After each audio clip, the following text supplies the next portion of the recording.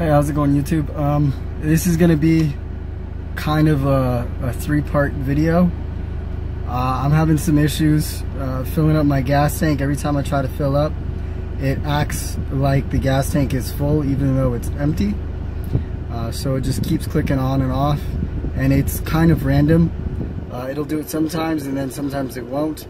I've been looking on YouTube and checking the forums, and they're telling me that supposedly there's three things that you need to check if you're having this issue, and it's all with your evap system or your emissions control system. You're going to want to check your first off, you're going to want to check your evap canister solenoid, and there's a hose that goes from that to the tank that allows the vapors to escape when you're filling up the tank. And that can sometimes get clogged with, I think, carbon deposits from the canister. So if there's a buildup of carbon deposits in that hose, then the canister needs to get replaced. I already bought the evap solenoid because I think that it's the solenoid that's causing the issue. This way, if it is the solenoid, I can just go ahead and install the new solenoid and just keep moving, because this is my daily driver, so if it's not the solenoid, I have to put everything back together so that I can get out there. Also, a little tip for you guys, that if you're trying to do this, the manual, if you have the manual, tells you that you're going to want to drop the gas tank, and yes, that's true, but also, just to make it a little easier for you, if you remove the trunk liner from the trunk, there's a little door that you can, or like a trap door that you can remove, that will give you access to the tank where you pull out the fuel pump. And then to the left of that, more towards the passenger side, is going to be your solenoid and your canister. So unfortunately you can't pull it out through there. You still need to drop the gas tank in order to get it out, but you can disconnect the lines and everything that you need, supposedly, I'm told, from up there. So I'm going to try to at least do that and do a video on that. Then also I'm having issues with on the passenger side. When I try to open the trunk, the wing doesn't release from the buttress, and I've had this issue twice already, so I already know what the issue is. I'm missing a bushing over there on the cable that pulls the latch for the buttress. I've installed a fishing weight on there twice already, and it keeps popping off, so it's really frustrating. But I got a pack of those little fishing weights for like less than $1. So right now I'm just gonna install a new weight and do another video on that, because I don't think I posted the videos I did previously, and I think I deleted them. So there's that as well that we're gonna do. And what else that I wanted to address in this video? I was gonna do three things. Well, anyway, the bushing, I already went to like Discount Auto Parts and AutoZone and all these other places to see if I could get the bushing that I need. Unfortunately, they don't have the ones that I need for the Solstice. I am gonna maybe try to see if I can go to the dealer and maybe get it from the dealer. I don't know if they still have it available. A lot of stuff has been discontinued. Oh, also, if you feel so inclined and you're having the issue with the gas tank not filling up, one of the things that you can do, I've seen it on the forums, they've posted pictures, that hump in your trunk is where the tank is at, and the canister and all that stuff that you need to get to. Unfortunately, like I said, you can't pull it out through the door there because it's to the left of that door. You can do a mod and cut the top off, and this way you can access the canister and the solenoid and all that stuff on the left side of the door. Some people are completely cutting the hump off and you know, fashioning their own kind of hump over that to protect it. I think there's some people that have like 3D printers and stuff like that, so they're just able to reprint it. And I don't know how they're reattaching it, but they found some way to do it. You could do that. I recommend just cutting a hole in the top so that you can kind of like pull the canister and stuff out. Maybe finding another piece of fiberglass and resin to be able to cover up the hole after you've cut off the top. And so there's that. You can look at the forums to see if you get a better idea on how to do it and how to address it. I don't have a Dremel tool or anything like that to cut the top off, and I don't have anything to put back on there once I cut the top off. So I kind of don't want to do that, so I'm going to take the long road and just drop the tank. I'm hoping that I won't have to drop the tank as much. They're saying that you can, if you drop the suspension just a little bit and the tank, you can pull it out. But the manual says that it takes about 8.5 hours to do that. So I'm kind of hoping that maybe if I drop the tank low enough, I can slide the canister over. I don't know, some of you that have already faced this might know that that might not be possible, but that's kind of what I want to see. If I can't do it that way, then yeah, I'm gonna have to put in the time and just do it the standard way. Hopefully that won't be the case, but I have a strong feeling that it will, because as you guys know, with this car, nothing's ever really that simple. So hopefully this helped those of you that are having this issue get a better idea of what you need to do to address them. I know there's a third thing that I wanted to tackle. Don't remember what it is, but I'll probably remember as I'm fixing other stuff. So I will post another video in addition to all the other ones that I'm doing. Alright, I'm out here working on the 2008 Solstice. So the first thing you need to do if you're going to do any kind of work on your evap system, like the charcoal canister solenoid or the canister itself, first thing you need to do is disconnect the battery. For those of you that haven't done it, I'm not going to touch it right now because I just turned the car off, so it's going to be really hot. Pop those two tabs and then lift, and you'll be able to get to the nut to undo the battery. And then what you need to do afterward, so in the manual it says, yeah, disconnect the battery, power, then disconnect the hoses such as the power line, and then there's another hose that you disengage from the solenoids and stuff like that, and then you need to remove the gas and then drop the tank. That's a crude shortcut of basically the steps that you're going to need to take. So at this point I'm going to remove the trunk liner. It's very easy to do. There's a little kind of like rubber casing or nipple or whatever you want to call it on these nuts for this latch for the convertible top. All you gotta do is undo that nut there and another one on the other side. And this trunk liner is really easy. You just kind of like just pull and it pops off. It's not like glued in or anything like that, which is a good thing. Also, you want to disengage the power first so that you can disconnect that light and remove the trunk liner. I've already kind of started to work the minor work, like just popping it off little by little. I removed that whole what is it, the tire inflator machine thing. See, it just kind of pops off. It's not hard.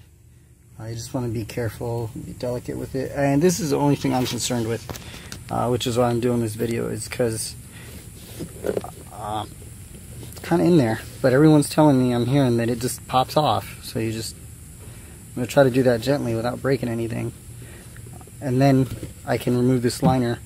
And then right here, there's a couple screws that you need to remove. And then you can take the cover off. And you should be able to see the pump and all that other stuff. The canister and the solenoid is all the way on that other side. So, yeah, that's going to be fun.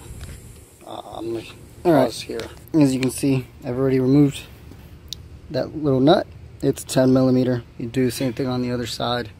And then for that little light, there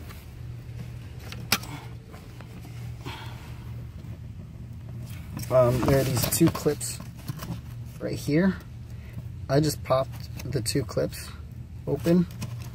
The light then came forward like that, and I twisted it sideways and then just slid it right through this little hole here. You don't need to disconnect the bulb if you don't want to. You really don't need to. But if you feel so inclined, this would be a good time to go ahead and replace that bulb with LEDs, because there's not a lot of light from that bulb, and LEDs could give you a wider spread and brighter light. So you know, just some food for thought. And then, just so that you guys can see, I just have to be careful. There's a, the cable there.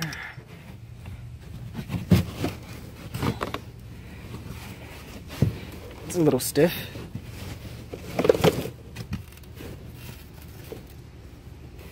But yeah, looks like I was hoping I could just fold this over and then work, but apparently I can't. I'm gonna have to go ahead and remove that part of the trunk, or the convertible top.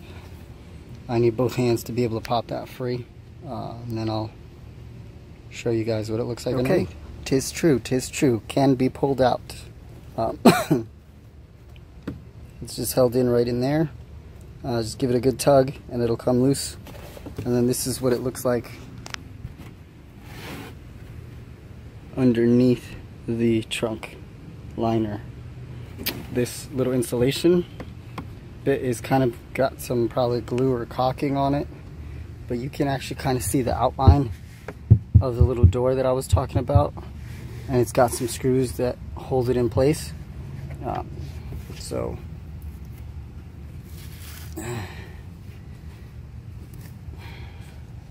I kind of just realized that I did not get, and I don't have any other caulking to put this back on once I'm done working. Excuse me, once I'm done working. I'm gonna keep moving forward just to show you guys, and then I'll just worry about getting the caulking and all that stuff after. So good news is I don't need caulking or glue. This door is pretty much free. It's not glued down, you just flip it over and then you're good to go. So yeah, I'm gonna pop this open. And I thought I would need a screwdriver. Apparently I need some sockets. So I gotta go get those now. Okay, so in a couple of minutes I'm gonna be all up in my trunk space, just so that I can be right over it when I'm working. And this is a 7mm socket, and I kind of want to use both hands. Well, I don't really need to, but you don't really need to see me undoing some bolts. You get the idea. 7mm, go all the way around, pop them off. Okay, this is just so that you can see what's inside.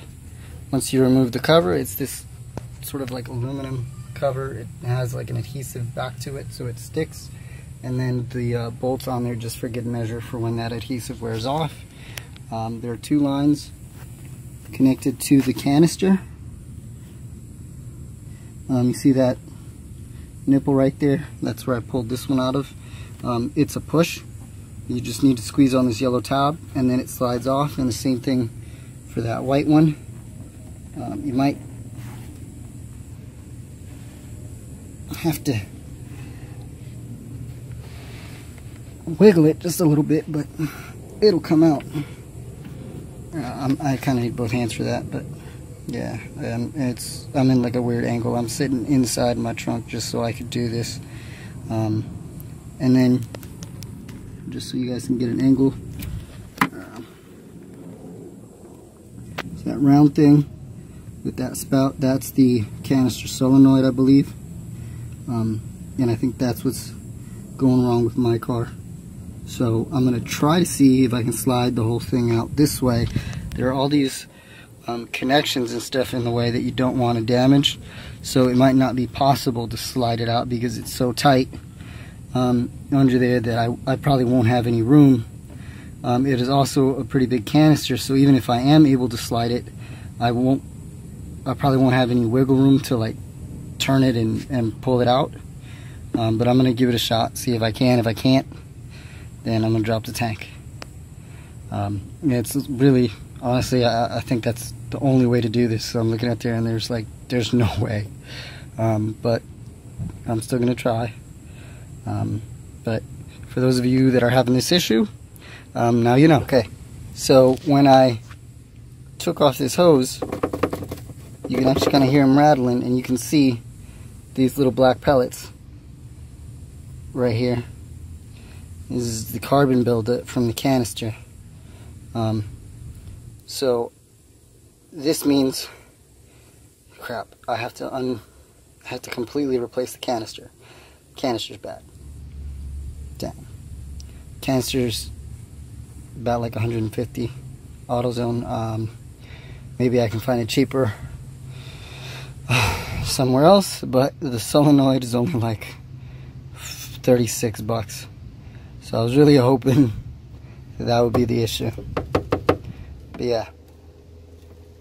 So yeah, that's a good way to find out what the issue is for you guys. Just pop these hoses out. If you're getting those black pellets, you need to replace your canister,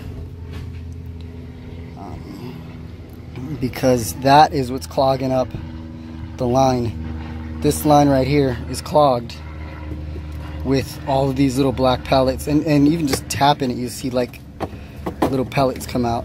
So there's the vapor that escapes the gas tank and goes into the canister, and then has some of that vapor, I don't know the science behind it, but some of the vapor attaches to the charcoal, and then it releases CO2 and a bunch of other gases instead of all those harmful pollutants. Also, if you're having this issue, your car will not pass inspection because it is releasing pollutants into the air, probably because the charcoal's not doing its job right. It's just getting released into the solenoid, and I might, because it's clogged, I might have to just replace both parts. I don't know. I'm going to test them, see if the solenoid is bad, but I think it's just the canister that's damaged, because as you can see, the charcoal's coming out of the canister into this line. So a little tip for getting the trunk liner back in. This little thing that goes into that hole that we popped out, I'm just using the spring in the wing to hold it up on both sides, because it's just me. This will make it easier for me to put everything back in. Alright, so a little tip for getting the trunk liner back into place. You want to put it back in with the back end in first. So it kind of comes in and then drops like that.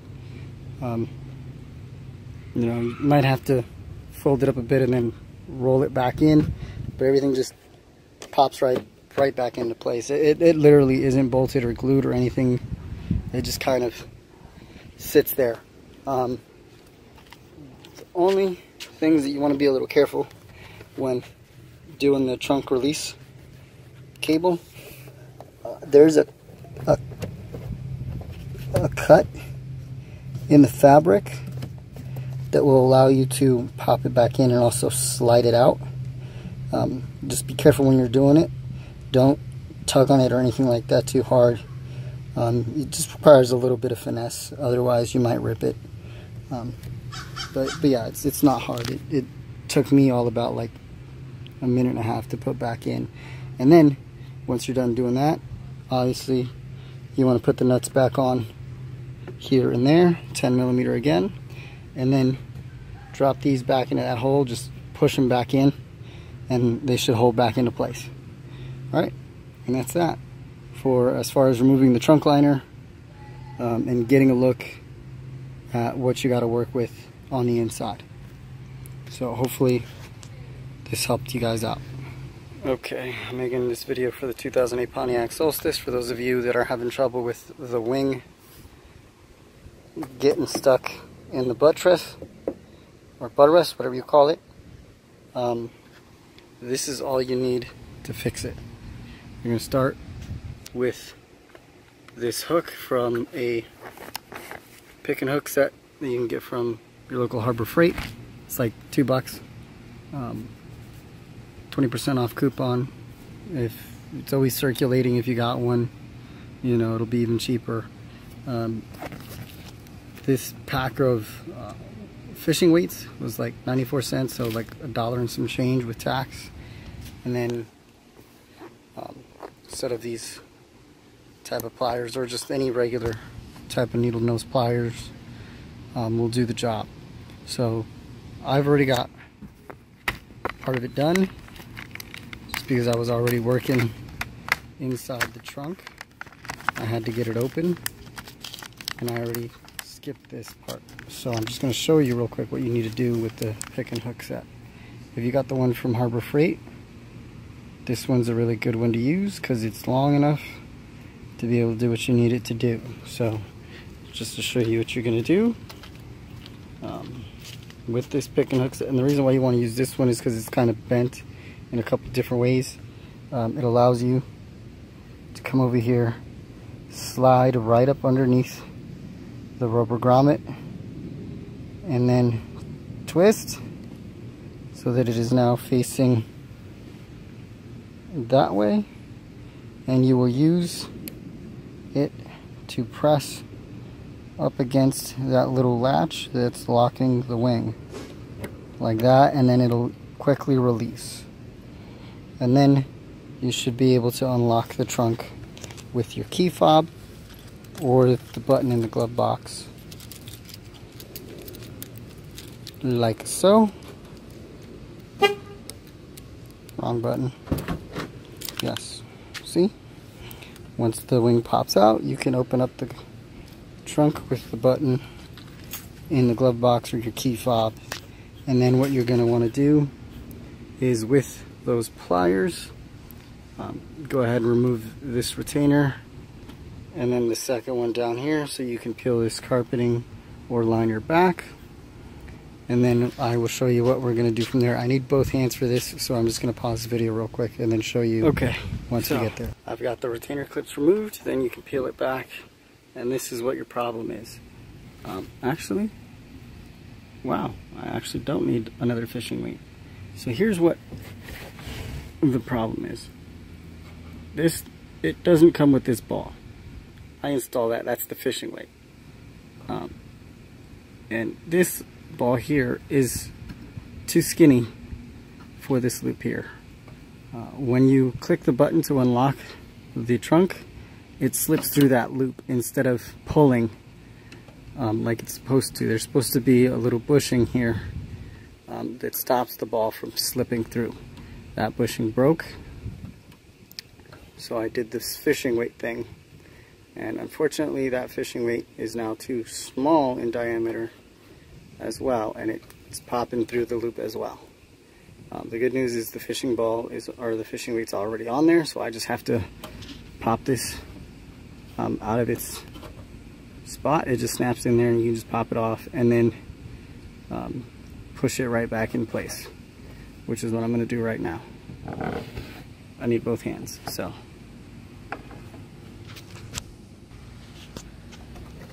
Okay, cool. So that's what it looks like when you're done. Now, I was actually lucky I decided not to pop it out of place, saved myself that extra step. I just pulled this back and then put the cable back in place. And hopefully I won't continue to have this problem, but it keeps popping out of place. Either the fishing weight falls off or it pops through that loop there. So hopefully you guys have better luck than I do. Maybe I'm using the wrong size. I don't know. I saw the instructions on how to do this on YouTube. Gentleman, I think his channel is called Because Daddy. He had a Pontiac Solstice and had this issue and ran through it real quick on how to fix it. Didn't actually do a demo video just because he didn't have the time, but he gave me the idea of what I needed to do to get it fixed. So all credit goes to him. Super grateful. You guys can probably watch that video to get an idea of what I'm talking about. If you want some more info from this, from his video, you can do that. This is just a demo video because he wasn't able to actually demo it. But yeah, that's essentially all you need to do is just put that fishing weight right up against that little ball there, and you're good to go. So I'm going to test it now before I put everything back into place and make sure that it doesn't keep popping through that loop. If it does, I'm just going to replace the fishing weight with a new fishing weight. So here we go with test number 1.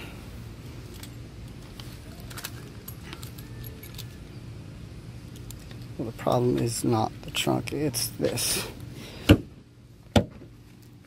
Okay. Try not to slam it as hard as I did, because that might cause it to, the fishing weight to fall out of place. So, we'll try it.